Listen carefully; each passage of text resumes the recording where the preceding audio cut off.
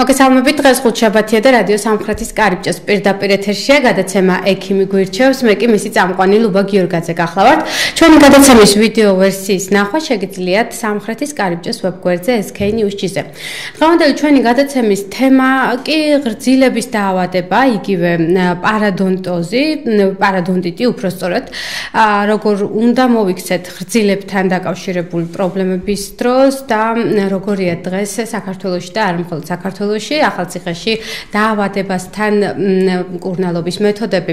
გადაცემის პირდაპირ ეთერში საინტერესო რჩევებს მოგცემს სტომატოლოგიური კაბინეტის ნინიკას ექიმის სტომატოლოგი თამარ კაჭკაჭაშვილი. მოგესალმებით. თამარ, მადლობა გადაცემაში მონაწილეობისათვის. მადლობა მოწვევისათვის.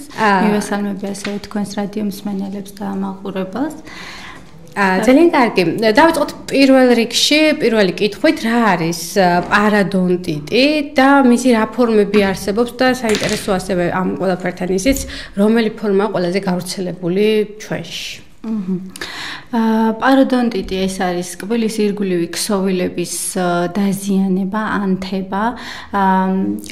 ჯერ თავიდან უნდა განსაზღვროთ, რომ პაროდონტი ეს არის კბილის ირგვლივი ქსოვილების ერთობლიობა, რომელთა ერთი ნაწილის დაზიანებაც იწვევს ანთებით პროცესს და მოიაზრება უკვე პაროდონტიტში და აერთიანებს ამ დაავადებებს. ესე იგი, პაროდონტიტის თვითონ ძირითადად პაროდონტიტის ფორმები არის მსუბუქი, საშუალო და მძიმე ფორმა, რომლებიც განისაზღვრება ექიმი თერაპევტის მიერ, ანუ ეს განისაზღვრება კბილღრძლოვანი ჯიბეების ხასიათით, მაგარდარბილი ქსოვილის, მაგარდარბილი ნადების არსებობით, კბილღრძლოვანი ჯიბეების არსებობით, რომლის განსაზღვრაც ხდება ექიმის მიერ და ანუ ეს არის კიდევ განსაზღვრული ფაქტორი არის კიდევ კბილების მორყევის ხარისხი. ანუ მსუბუქს, საშუალოს და მძიმეს დროს ვარჩევთ, ესე იგი პირველი ხარისხის მორყევას, მეორე ხარისხის მორყევას და მესამე ხარისხის მორყევას, როდესაც უკვე მთლიანად ჯანმრთელ კბილს კარგავს პაციენტი ამ დაავადების დროს. და ასევე არის გავრცელებული გინგივიტი, ერთ-ერთი ფორმა არის ანთებითი პროცესი, ანთებითი დაავადების ერთ-ერთი ფორმა. ხშირი არის გინგივიტი, ეს მოიცავს მხოლოდ ღრძილოვანი პროცესის ანთებას, ღრძილოვანი სისტემის უფრო სწორად. ეს პროცესი არის შექცევადი და ანუ თუ დროულად მოხდება, ესე იგი გინგივიტის მკურნალობა, ისევ ღრძილი უბრუნდება თავის ჯანმრთელ ფორმას და ჯანმრთელ იერს ინარჩუნებს. და ანუ გინგივიტის ფორმები არის კატარული, წყლულოვანი და ასევე განასხვავებენ ორ სულთან გინგივიტს, რომელიც საკმაოდ ხშირი არის ასევე. ეს გამორჩება, ესე იგი, გინგივიტის შეშუპებული არის ღრძილები, არის სისხლდენი საკმაოდ და ანუ ძირითადად მომართვიანობა იწყება აქედან გინგივიტის ყველაზე მეტად გავრცელებული ფორმა, რაზეც ყველაზე ხშირად მოგმართავენ ხოლმე, რომელი არის აქედან? უფრო ყველაზე ხშირი ფორმა არის უფრო გინგივიტი და საშუალო ფორმა. ანუ შორს წასული ფორმა უკვე ეს ყველაფერი ეხება ანთებით პროცესს. ყველაფერი ეს არის კბილის ირგვლივ მდებარე ქსოვილების ანთებითი პროცესები. ანუ აქ არის გენერალიზებული და არის ლოკალური, ანუ შეიძლება იყოს მხოლოდ გარკვეული კბილების მიდამოებში განვითარებული და შეიძლება იყოს გენერალიზებული მთლიანად ყველა კბილის მიდამოში განვითარებული ეს პროცესები. ალბათ ლოკალურად იწყება, ხო, ეს პროცესი და შემდეგ უკვე შეიძლება იყოს ისეთი შემთხვევა, ხო, რა თქმა უნდა, არის ლოკალურად განვითარებული და შემდეგში ხდება გენერალიზებული, უფრო ძირითადად ხდება უკვე გენერალიზებული, იმიტომ რომ პაციენტების მომართვიანობა ცოტა უფრო მოგვიანებით ხდება და ამიტომაც ხშირი არის საშუალო სიმძიმის, იმიტომ რომ უკვე მორყევა როცა ვითარდება და როცა მორყევას ამჩნევს პაციენტი, მაშინ მიმართავს. თავიდან მიმდინარეობს, თავიდან ეს ანთებითი პროცესი არც ისეთი გამოხატული სიმპტომებით არ მიმდინარეობს. კი ბატონო, აი სიმპტომებზე რო გვესაუბროთ, მით უმეტეს რომ არ დაიგუიანოს კიდევ პაციენტმა და უფრო გენერალიზებულ დაავადებაზე. უკვე ეს გამოხეხვის დროს თუ სწორად ვხმარობთ, რა თქმა უნდა, კბილის ჯაგრის ჯანმრთელი ღრძილიდან არ უნდა იყოს სისხლდენა. როდესაც უკვე შევამჩნევთ ღრძილიდან სისხლდენას, ეს უკვე ნიშნავს პირველ სიგნალს, ესე რომ ვთქვათ, ღრძილების ანთებითი პროცესის დაწყების. შემდგომში ჩნდება უკვე ჯიბეები, სადაც მოთავსებული არის ეს კბილის მაგარი მინერალიზებული ნადებები, რომლებიც კიდევ იწვევენ მექანიკურ ზეწოლას ხრძილებზე და ეს უფრო ართულებს კიდევ ხრძილების ანთებას. ანუ იქნება ესე ვთქვათ წრე ერთმანეთის დამაზიანებელი, იმიტომ რომ ანთება იწვევს ქვების მომატებულ დაგროვებას, ნადებების დაგროვებას და ნადებები კიდევ იწვევს ასევე ანთებითი პროცესის გართულებას. კი ბატონო, ანუ სისხლდენის პროცესშივე აუცილებლად უნდა მიმართოთ. ასევე არის მომართვიანობის დროს არის ჩივილი, ასევე არასასიამოვნო სუნი პირის ღრუდან და ეს შორსწასული ფორმები უკვე კბილის მორყევა. როგორც გითხარით, ანუ არსებობს პირველი, მეორე და მესამე ხარისხის არასასიამოვნო სუნები პირის ღრუდან, ესეც ღვიძლებს უკავშირდება. რა თქმა უნდა, ეს უკავშირდება ღვიძლებს. ფიქრობენ რომ ეს უბრალოდ კბილის პრობლემა არის, დაზიანებული კარიესის პრობლემა არის და ამიტომ ღვიძლთან არ ასოცირდება ხოლმე, მე რამდენადაც მსმენია. არა, ანუ მხოლოდ კბილიდან არ არის არასასიამოვნო სუნი, რა თქმა უნდა, შეიძლება თუ დავუშვათ პირის ღრუში აღინიშნება ასევე კარიესუსით დაზიანებული კბილები, რა თქმა უნდა, იქიდან არის გამოწვეულიც, მაგრამ ხშირ შემთხვევაში არის ხოლმე ანთებითი ასე პაროდონტიდან გამოწვეული ეს არასასიამოვნო სუნი, ეს ერთ-ერთი სიმპტომია, ასევე კი, აუცილებლად უნდა მივაქციოთ ამას ყურადღება და აუცილებლად უნდა მივაქციოთ იმას ყურადღება, რა დოზით არის დაგროვებული რბილი და მაგარი ნადები, იმიტომ რომ ხშირად მაგალითად თუ დიდი ხნის განმავლობაში შეუქცევათ და არ აქცევენ პირის ღრუს ჰიგიენას ყურადღებას, ის აუცილებლად გინგივიტში გადაიზრდება, რომელიც თუ კვლავ განმეორდება იგივე არა სასურველი, ასე ვთქვათ, ჰიგიენური მდგომარეობა, ის მერე უკვე გადადის პაროდონტიტში, უფრო რთულ ფორმებში. თქვენ ახსენეთ, ჰიგიენა ეს ერთ-ერთი გამოწვევი მიზეზია ალბათ ამ დაავადების კიდევ გამოწვევი მიზეზი ამ დაავადების არის რბილი და მაგარი ნადები, როგორც თქვით, წეყანი მინერალიზებული. ამას გარდა კიდევ რა მიზეზი შეიძლება გამოიწვიოს ეს დაავადება, რას უნდა მივაქციოთ ყურადღება? ამ დაავადების მიზეზი შეიძლება ასევე ჩავთვალოთ, მაგალითად, არასწორი თანკბილვა, თანკბილვის პათოლოგიები, ასევე არასწორი კვება, საკვები პროდუქტებსაც ძალიან დიდი მნიშვნელობა აქვს. ასევე ხშირად რბილი საკვების მირთმევა არ არის სასურველი კბილებისთვის და ასევე პაროდონტის ქსოვილებისათვის, რომელიც შემდეგ რღვევას იწყებს ამ პაროდონტის ქსოვილებს. ასევე უნდა მივაქციოთ ყურადღება ცილოვანი საკვების მიღებას, ნახშირწყლოვანი საკვების მიღებას, ეს ისედაც ზოგადად პირის ღრუს ჯანმრთელობისათვის და ასევე არის არასასურველი და არასწორი, ესე რომ ვთქვათ, ორთოპედიული კონსტრუქციები, რომლებიც შემდგომ იწვევენ ღვიძლების გაღიზიანებას და ანთებით პროცესებს. კი ბატონო, ეს იგივე პრეპარატები არის კიდევ ბოჩით არის კიდევ ესეთი ჩვევა, მაგალითად პაციენტის ჩვევა, როდესაც მხოლოდ გამოთიშავენ ერთ მხარეს ღეჭვის დროს და ანუ მხოლოდ ერთ მხარეს ხდება ღეჭვის პროცესი. ანუ აუცილებლად ჩართული უნდა იყოს ყველა კბილი ღეჭვის პროცესში და აუცილებლად არ უნდა იყოს მხოლოდ რბილი საკვების მირთმევა, ასევე ჩვეულებრივად უნდა დაიტვირთოს პაროდონტი მაგარი საკვებითაც. კი ბატონო. საინტერესო ისიც ეს დაავადება რა გავლენას ახდენს ორგანიზმზე და რომელია ესე ვთქვათ ყველაზე სამიზნე ორგანოები, რომელსაც უნდა გავუფრთხილდეთ რა თქმა უნდა, ყველაზე პირველ რიგში არის კუჭნაწლავის ტრაქტი, რა თქმა უნდა, რომელსაც ყველაზე პირველ რიგში ახდენს გავლენას და ყველაზე მძიმე ფორმების დროს აუცილებლად და კიდევ ის მივდივართ იქამდე, რომ კბილების დაკარგვამდე შეიძლება სრულიად ჯანმრთელი და არაკარიესით დაზიანებული კბილები დაკარგოს პაციენტმა ამ დაავადების დროს, შორსწასული ფორმების დროს, როცა არ ხდება სათანადო დიაგნოსტიკა, დროული დიაგნოსტიკა, სათანადო მკურნალობა, შორსწასული ფორმების დროს შეიძლება აი სრულიად ყველა კბილი შეიძლება დაკარგოს პაციენტმა. კი ბატონო, ნებისმიერი ასაკის დროს შესაძლებელია დაავადების განვითარება, რამდენად ძირითადად უფრო არის მოზარდებში ეს დაავადება, მოზარდებში იწყება გინგივიტით, როდესაც არ ხდება არასრულფასოვანი ჰიგიენა, ისევ ჰიგიენის პრობლემებთან მივდივართ. პირველ რიგში იწყება უფრო ძირთად მოზარდებში. მოზრდილ ადამიანებში უკვე და 40 წლის ასაკის ზემოთ უფრო არის აი ამ კონტინგენტში არის უფრო უკვე ძირითადად ესეთი რთული ფორმები. კი ბატონო და გენეტიკური ფაქტორი რამდენად დიდ როლს თამაშობს? გენეტიკური ფაქტორი იმდენად მნიშვნელოვანი, ანუ არის როგორ არ ახდენს გავლენას, მაგრამ იმდენად მნიშვნელოვანი ფაქტორი არ არის, როგორც დავუშვათ ეს რაც ჩამოთვალეთ, რომ მიექცეს ყურადღება პირის ღრუს ჰიგიენას, დროულად მოხდეს ექიმთან მიმართვიანობა, დროულად მოხდეს სწორი დიაგნოსტირება და მკურნალობა. კი ბატონო. თქვენ ახსენეთ, რომ ღრძილების ანთების, ასე ვთქვათ, საწყისი ფორმა არის სისხლდენა ღრძილებიდან. საინტერესოა იგივე, ასე ვთქვათ, ცივის, ცხელის, ან მწარეს მიღების დროს ეგრეთ წოდებული ღრძილებში დისკომფორტი რამდენად შეიძლება იყოს ღრძილების ზოგადად ამ დაავადებების დროს, მჟავეც ამავე დროს, ასე ვთქვათ, ისეთი ყველაზე მკვეთრი პროდუქტის მიღების, ასევე სასმელების.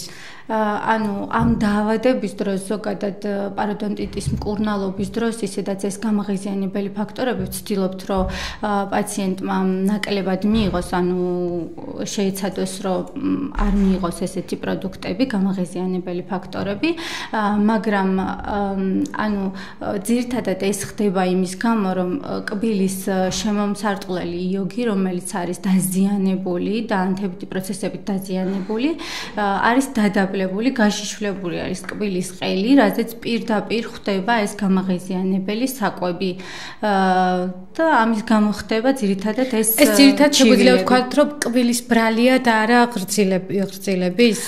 კბილის ბრალიც შეიძლება ითქვას, რომ თუ დაზიანებულია ის კარიესით, ან თუ არის გაჩენილი სოლისებური დეფექტი, იმ შემთხვევაში არის მხოლოდ კბილის, შეგვიძლია ჩავთვალოთ, რომ ისე მოდის კბილიდან, მაგრამ ძირითად შემთხვევაში ეს არის პაროდონტიტის დროს, როდესაც უკვე დადაბლებული არის კბილღრძილოვანი შერთების ადგილი და გაშიშვლებული არის ფესვები და ამის გამო ხდება უფრო მომატება, ანუ ჰიპერესთეზიას, რასაც ვეძახით ჩვენ. კი ბატონო.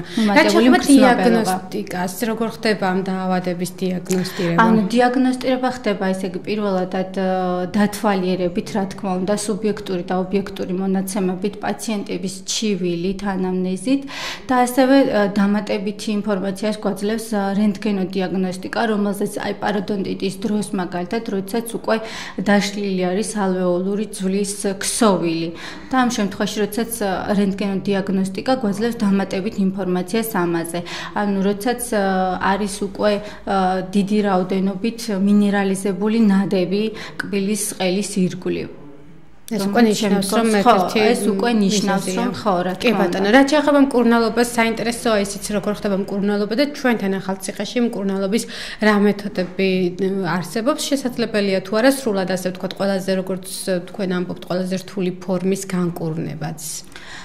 ანუ როგორც გითხარით, გინკივიტი არის შექცევადი პროცესი, თუ პაციენტი დროულად მიაქცევს ყურადღებას ჰიგიენას, ის ჩვეულებრივ რეჟიმში ჩვეულებრივად დაუბრუნდება თავის ფორმას, ღრძილების გახდება ღია ვარდისფერი შეფერილობის, აღარ იქნება იქედან სისხლდენა და ჩვეულებრივ ფორმას იღებს ღრძილი, მაგრამ შორსწასულ შემთხვევებში აუცილებლად უნდა მოხდეს პირველ რიგში ამ ქვების და ნადებების მოშორება და არსებობს როგორც მედიკამენტური მკურნალობა, ასევე ქირურგიული მკურნალობა ამ დაავადების. ქირურგიული მკურნალობა გულისხმობს კიურეტაჟს, ანუ ეს არის გამოფხეკვა ღრძილის ჯიბეებიდან ამ მინერალიზებული ნადების და ასევე უკვე უიმედო კბილების ამოღება, რა თქმა უნდა, რომელიც უკვე ძალიან მძიმე ხარისხის მორყევა, როდესაც არის და უკვე შეუძლებელი არის მისი გაჩერება, ასე რომ ვთქვათ, პირის ღრუში. აუცილებელი არის პირის ღრუს ჰიგიენა პირველ რიგში და ინიშნება აგრეთვე ჩვეულებრივ, ანუ ინიშნება ანთების საწინააღმდეგო საშუალებები, სპეციალური სადეზინფექციო საშუალებები პირის ღრუსათვის და ასევე აპლიკაციები, შემახორცებელი ეფექტის მქონე საშუალებები, სჭირდება მკურნალობის პროცესს თუ ეს ინდივიდუალურია? ანუ არსებობს კურსი ჩვეულებრივი პაროდონტიტის სამკურნალოდ, ინდივიდუალური არის რა თქმა უნდა, ესეც ანუ გააჩნია ფორმას, რამდენად ჩორსწასული ფორმა არის რა თქმა უნდა და აუცილებლად უნდა მივაქციოთ ყურადღება ყოველთვის წელიწადში ერთხელ მაინც, როდესაც გვაქვს ჩვენ ვიცით რომ გვაქვს ეს პრობლემა, წელიწადში ერთხელ 6 თვეში ერთხელ მაინც აუცილებლად უნდა მივაკითხოთ ექიმს, რომ მოხდეს ჩვენი პირისყრუს დათვალიერება, თუ არის იქ რბილი და მაგარი ნადები, აუცილებლად მოხდეს მისი მოცილება და მკურნალობა, რადგან შორს არ წავიდეს ეს ფორმა და შევინარჩუნოთ ის ფორმა, დაუშვათ რაც გვაქვს უკვე განვითარებული და არ მივიდეთ იმ ფორმამდე, რომ დავკარგოთ კბილები. კი ბატონო, და სიმპტომებში კიდევ ერთი რამ უნდა გკითხოთ, ძალიან ხშირად არის ხოლმე შემთხვევები, როდესაც ღძილები თეთრდება, მთლიანად ანუ ფერი ეცვლება და თეთრდება. ეს რამდენად შეიძლება იყოს დაკავშირებული ანთებასთან?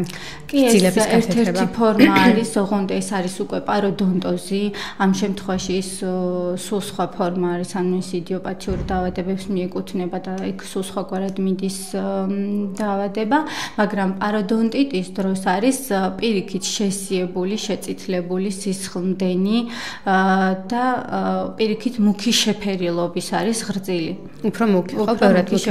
და საინტერესოა, ალბათ ჩვენს მსმენელსა და მაყურებელსაც დაინტერესებს, თქვენ ახსენეთ მედიკამენტური მკურნალობა, ექიმთან ვიზიტი, თუმცა ძალიან ხშირია შემთხვევა, როცა ესე არ ხდება და სახლის პირობებში სხვადასხვა სახის სავლებებით, იგივე ნაყენებით მკურნალობენ თვითნებურად. ეს ასე ვთქვათ, რამდენად მიზანშეწონილია, თუ არის საფრთხე იმისა, რომ უფრო განავითაროს ეს დაავადება და ზოგადად ასეთი სახის სავლებებს რამდენად ურჩევთ ხოლმე თქვენ პაციენტებს? ეთ რა თქმა უნდა, თვითნებითად ანუ ეს დავუშვათ პაციენტი რო ზრუნავს უკვე და უკვე იწყებს ზრუნვას და თვითმკურნალობას, ეს ძალიან კარგია, რომ მკურნალობას იწყებს, მაგრამ თვითმკურნალობას ზოგჯერ მივყავართ პირიქით უარეს შედეგებამდე, იმის გამო რომ არ ხდება იმ ნადების მოშორება, ეს ნადები კვლავ აგრძელებს იმ ღრძილის დაზიანებას და როგორც გითხარით, იქმნება წრედი.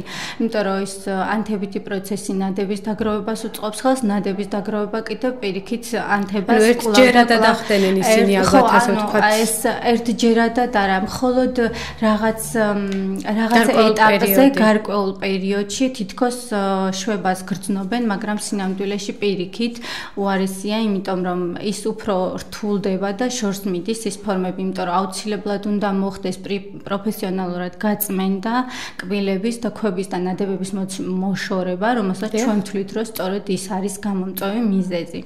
კი ბატონო, ძირთადად გამომწვევი მიზეზის მოშორება უნდა მოხდეს პირველ რიგში, ხო და ამას ვერ ახერხებს პაციენტი სახლის პირობებში ვერანაირად. ამიტომ აუცილებელია ექიმთან ვიზიტი, რა თქმა უნდა. არის კიდე ძალიან ცუდი შედეგები, როდესაც პაციენტები თვითნებითად მიმართავენ ხოლმე სახლში ანტიბიოტიკოთერაპიას არასრული დოზებით და არასრული გრაფიკით, ესე რომ ვთქვათ, და უფრო ამძიმებენ ამით სიტუაციას. ამიტომ ჯობია რომ მიაკითხონ აუცილებლად პროფესიონალებს და მიიღონ მათგან რჩევა. კი ბატონო. ჩვენი გადაცემის დრო უკვე ამოიწურა, ამიტომ ბოლო კითხვას დაგისვამ. თავარი, ასე ვთქვათ, წესები და რჩევები უთხრათ იმ ადამიანებს, როგორ უნდა მოიქცნენ დაავადების დროს და დავასრულოთ გადაცემა. დაავადების დროს თუ წინასწარ. წინასწარაც და დაავადების პერიოდშიც აუცილებელია. წინასწარ ისევ და ისევ მივდივართ იმასთან, რომ აუცილებელი არის ყველაზე პირველ რიგში პირისღრუს ჰიგიენა. აუცილებლად სათანადო ჰიგიენა. აუცილებლად უნდა დავიცვათ პირისღრუს ჰიგიენა, სწორი გამოხეხვა, სწორად შერჩევა კბილის ჯაგრისის, ყოველ 3 თვეში ერთხელ უნდა გამოიცვალოს კბილის ჯაგრისი. ამის შესახებ პაციენტი აუცილებლად უნდა იყოს ვთქვათ, გათვითცნობიერებული, აუცილებლად უნდა გამოიყენა კბილის ძაფები, რათა არ მოხდეს კბილთა შორის სივრცეებში ნადების დარჩენა, რომელიც მერე შემდგომში კარიესის განვითარებასაც საკმაოდ ხშირად უწყობს ხოლმე ხელს.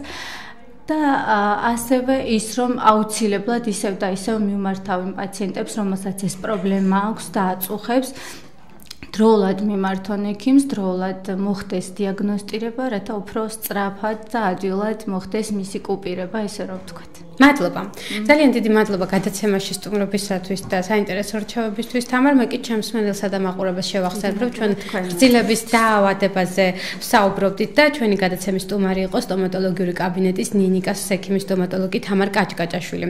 ჩვენი გადაცემა დასრულებულია. მომავალ 5 შაბათს შევხვდებით ერთმანეთს ახალი თემითა და ახალ სტუმართან ერთად. ნახვამდის.